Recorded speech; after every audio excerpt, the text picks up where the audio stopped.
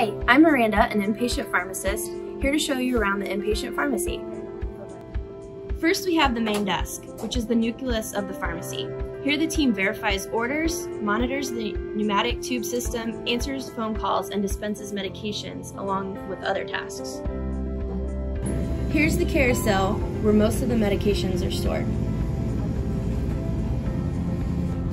Through these doors is our clean room. Here, the pharmacy team members prepare intravenous and hazardous medications.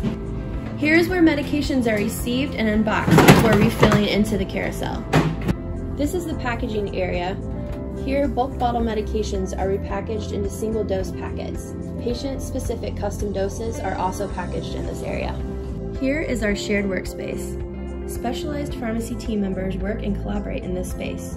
These include clinical pharmacy specialists, clinical pharmacy generalists, clinical pharmacy technicians, patient assistance team members, pharmacy residents, and pharmacy students.